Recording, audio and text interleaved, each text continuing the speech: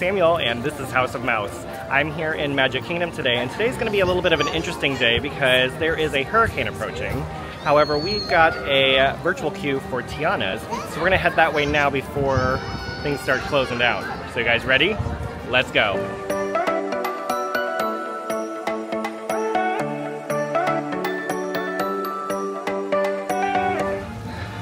Made it to Liberty Square and we're heading over to Frontierland, but it is starting to rain, so I don't know if Tiana's is going to be open right now. But we're going to go find out. Well, it looks like it's still going, so let's go get in line now. I pulled up my Disney Experience app and had my virtual queue out so I can show them. We have till 10:35. Just scanned in, and we are making our way inside now. At least this ride, we're getting splashed on, so this rain right now that's going on, not really gonna matter. Entered the building, it's 9:52 now.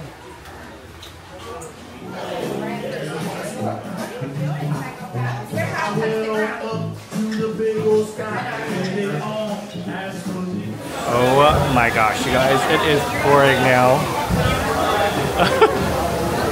Well, I switched to put on my poncho.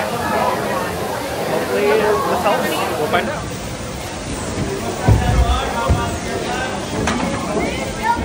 Now this is going to be the most soap I get on Splash Mountain ever. Oh my god. Oh my gosh. Oh my gosh. Woo.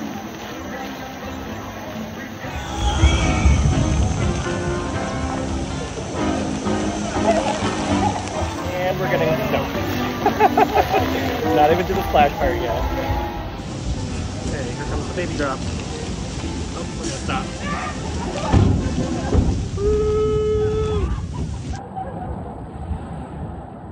Woo! Look, they're on their way.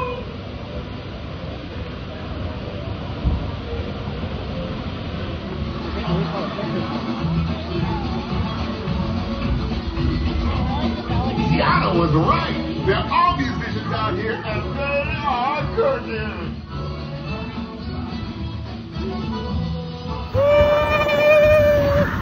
I got more splashed in water from just the rain than the actual ride itself. Just being out exposed to the rain. I'm gonna go to the restroom and try to dry off a little bit, and then I think I want to go to Pecos Bill because they've got some new food options. Got dried off a little bit and cleaned up. I could not even see out of these sunglasses. They were so smudged. Excuse me. Got dried off and cleaned off my sunglasses because they were so smudged from my hair product and all the rain. It seems like it's just sprinkling a little bit now. It's not raining as heavy. So let's make our way over to Pecos Bill. Well, Pecos Bill opened at 10:30, but they started taking orders a few minutes early. So I ordered my food. I'll show you guys once we get to the table. But I had to order it here. I couldn't do it at the mobile order on the phone because it wouldn't let me move on without selecting chicken or some type of protein. Found a little spot in the corner, kind of tucked away from everybody else. So it's not as loud over here, but I wanted to show you guys what I got. First up is the rice bowl. This is pinto beans, cilantro lime rice, cowboy caviar. I did not get the queso fresco on it or any protein, but this is the one I was talking about. I had to order it at the front counter because on the mobile app, it doesn't allow you to select it without adding a protein. It'll just prevent you from actually going on to the next page. So I had to wait and order it there, but this, I wish, just looking at it, it looks great. It's kind of similar to the one that they had before. I wish it had lettuce. That's the one thing it's missing is I wanted some of that iceberg or whatever the shredded lettuce in with this as well. This is also a new menu option. This is the grilled masa flatbread. It's grilled corn flatbread topped with sweet potatoes, stewed pinto beans, plant-based pepper jack cheese, shredded lettuce, pico de gallo, and plant-based lime crema. Also wanted to note the sauce they gave me that came with the rice bowl. I'm not going to use this. They said they couldn't take it back, but I got a side of the plant-based crema for my bowl as well. And then of course, as you can see, gotta have my hot sauce. First I'm going to try the flatbread. This already, I can tell, it was kind of nice to get this right away in the morning because it's very fresh. I thought it was going to be a little bit more, oh, it is cut a little bit. You have to tear it a little bit. I'm going to get a little bite. Let me use the fork. I've got the beans and sweet potatoes and everything on here, but let me add a little bit of the lettuce and the crema, just so we get a perfect bite.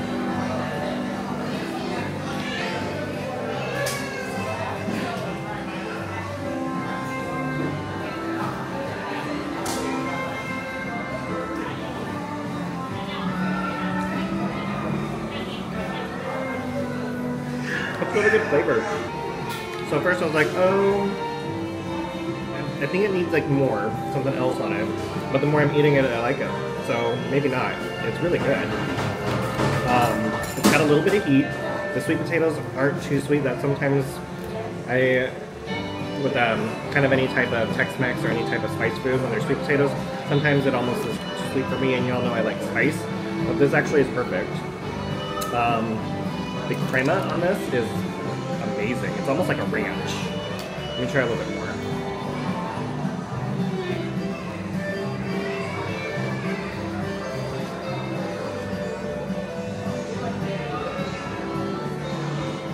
That's really good. I will say, as I'm getting a little bit more to the center of the flatbread, it's a little soggy, but I think that's just from all the toppings. I don't think it's because of how it was cooked. I love this. I want to get it again.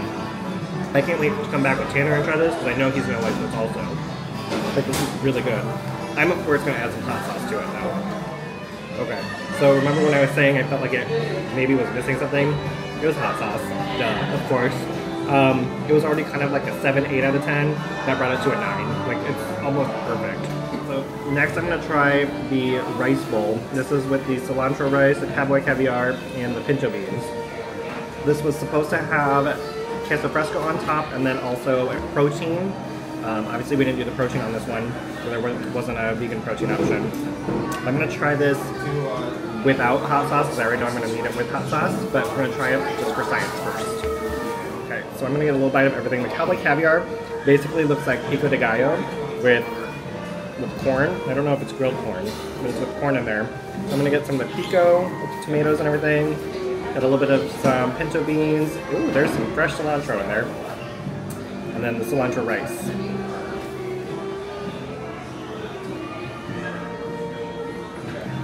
Very similar to the bowl they had before. The pico on this, I like with more of a fresh taste, because with the other bowl, they just gave you the little Tostitos salsa, which I like sometimes, and it's a little sweet sometimes, but I liked it just for like maybe some chips. I think it would go well. You know what? That's what the flatbread needed. It needed the pico. If that pico was on the flatbread, chef's kiss, 10 out of 10. Yeah. I'm actually going to put a little bit of this pico, or this cowboy caviar, on the flatbread. I just got really excited.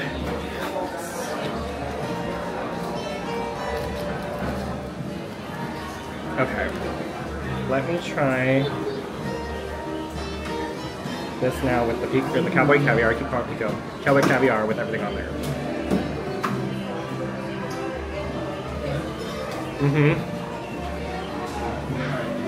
That's exactly what it needed. It just needed a little bit of that acid on there.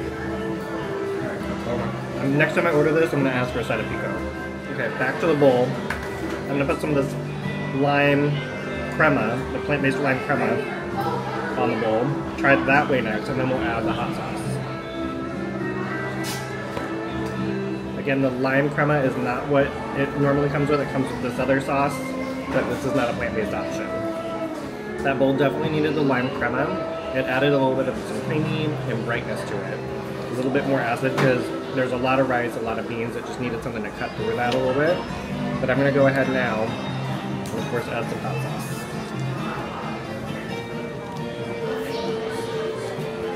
Now I think we have a masterpiece. Let me show you guys. And there I've mixed everything together, so now we can get the perfect bite.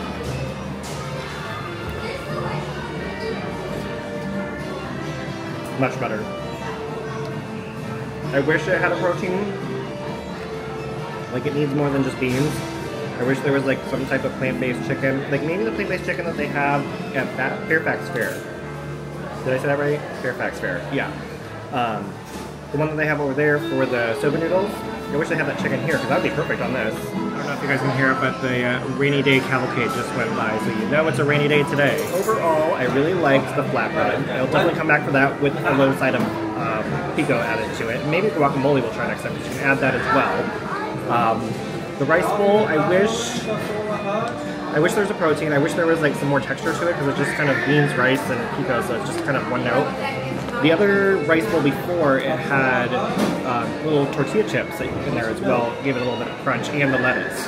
So this, if it had lettuce and those tortilla chips again, it'd be perfect.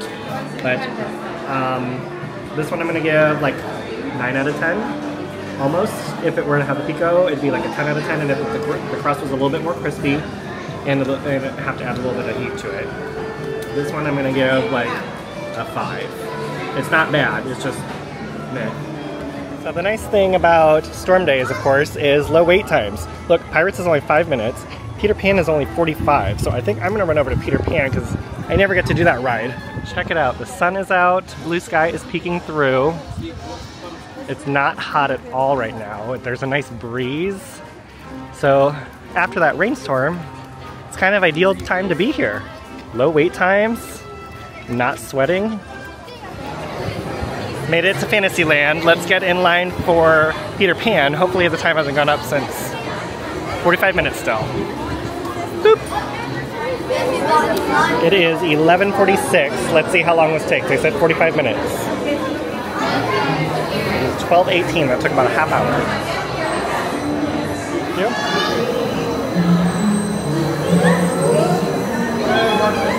Thank you.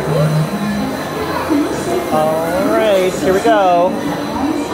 Ta-da! Thank you. Here we go.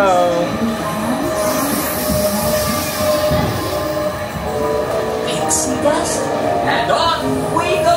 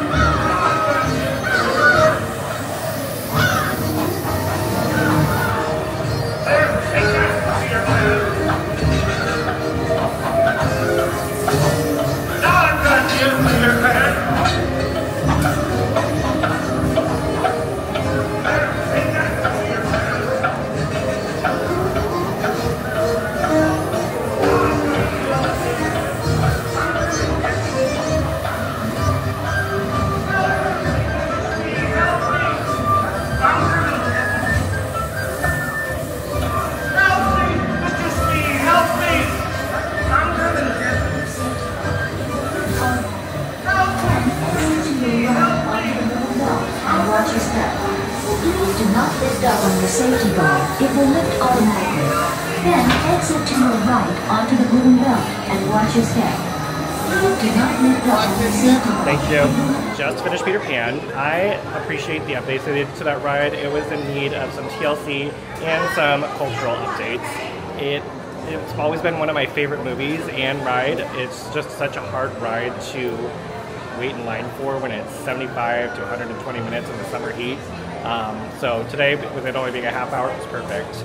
But I think next I'm going to walk around and check out and see what other low wait times we can get into. The sun is still shining with a little bit of a breeze, so it feels great. Pirates is only a 15-minute standby, so let's go back over to Adventureland and get in line for Pirates. Oops, Philharmonics are out.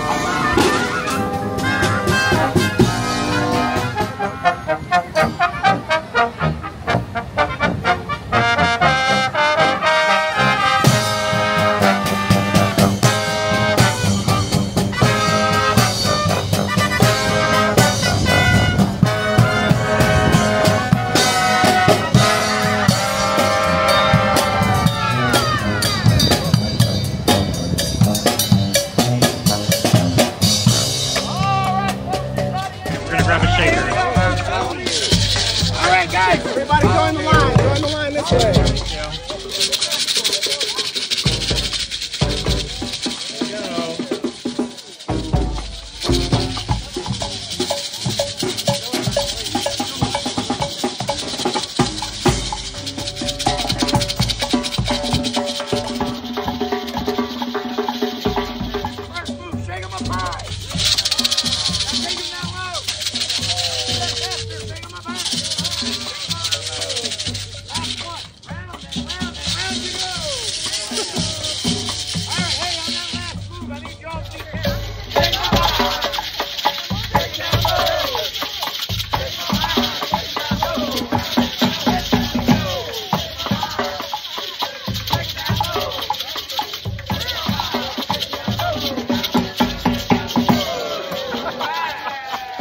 Oh my gosh, that was so much fun. We just got to do a little interactive kind of musical, I don't know what you would call it, like a little performance with the Philharmonics.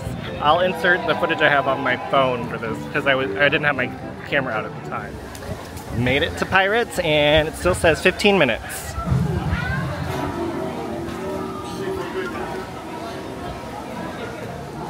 $12:49 now. Let's see if how accurate this is. $12:49 now. Let's see how accurate the standby time is. Okay, that took 11 minutes.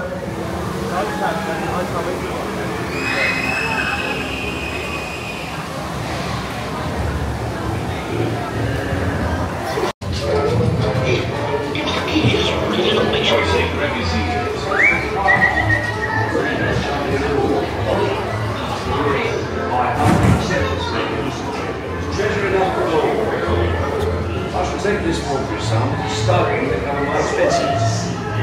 Riches, jewels, drink out, play on Finished Pirates, but I do want to go over to Tortuga. Is it Tortuga's Tavern? I don't remember what they named it to. It's at the temporary shop because, as you can see here, it's still closed on the exit side of Pirates. Tortuga Treasures. So this is temporary, but let's just go in and check and see if there's anything new. I haven't seen these shorts yet. Pirates of the Caribbean. They're gray sweatshorts with red. What's it say? Oops. Did you guys hear all that rustling and sound and like the audio that was coming when I was recording? Apparently my pocket just decided to FaceTime a group chat. Oops. But let's get back to the pirate shorts that I was looking at. So they're gray sweatshorts and they've got like a red drawstring to them with Pirates of the Caribbean in red that matches. And on the back, it's just plain there, but these are $44.99. A t-shirt, a Pirates of the Caribbean t-shirt, this is $34.99. I have one in red with silver, but I kind of like this one better. Oh my gosh, I love this shirt. Look at this one, it says, "Fear the beards," or "There be trouble, Jack." Holy moly, it is getting so windy over here. But I'm gonna go swing around the corner and see what the wait time is on Jungle Cruise. Well, I was gonna do Jungle Cruise, but I forgot it's closed for refurbishment, and I don't remember when it's supposed to open. I know they said before the holidays, before Jungle Cruise. So I guess let's go ahead into Emporium and check out some merch. Hello. So every time I see this backpack, oops, not that one, this one, I keep thinking, should I get it? I like it. How much is it? $44.99. That's not terrible. I'm gonna have to keep thinking about that one because I've been thinking about this backpack for a while. We'll see. If they have the Spirit jersey I want, that it's like a heather gray color. Sorry. But I don't see it. Oh, yes, it is in my size. Okay. Where's the price? I scanned the Spirit jersey and this is $79.99. I'm going to take a risk and I'm gonna wait on the Spirit jersey. It's a little bit lighter than I thought it was gonna be, so I'm gonna think about it if I really want it or not. I was hoping they'd have these Agatha ears, but I don't see them. Maybe across the street. We'll go check at Main Street Cinema. Well, I talked to a couple cast members. They said that the Agatha ears have not been seen in the park yet, but they should be coming soon. But I think I'm gonna call it a day. Ooh, it's getting windy again. I'm gonna try to beat the crowd and get on the monorail before the parade starts. So I hope you guys enjoyed this vlog, and until next time, stay magical. Bye.